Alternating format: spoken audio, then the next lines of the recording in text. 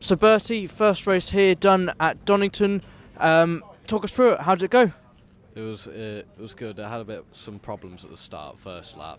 Made up a couple of positions, but then something happened. I'm not sure what it was, but lost about 5 positions. And I was dropped back to the back about 10 seconds.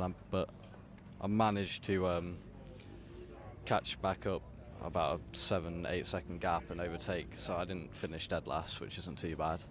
Yeah, no, absolutely. Good that we've got the first one under your belt, and obviously we've got another one coming up later. Obviously the car will be all ready to go for then. But the Donington Park GP circuit make some pretty frantic moments. Are you a fan of the circuit?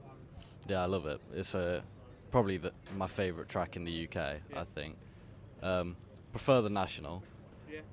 I'm not a massive fan of the GP, but it's still, I'd rather race it than anywhere else. Yeah, no, very much so. Do you think the GP layout with the added sort of 2 hairpins over there sort of disrupts the flowingness of the National a little bit with the kind of heavy braking zones and the stop-start nature of the section over there?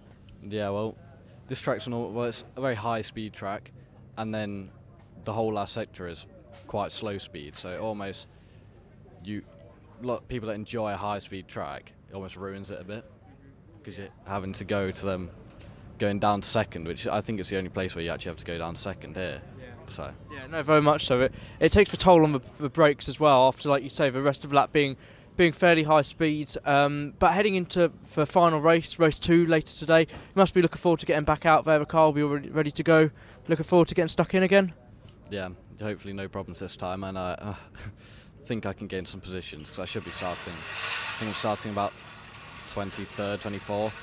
And I know I'm quicker than some of the people in front of me, so. Yeah, absolutely. Well, best of luck and go have some fun. Thank you.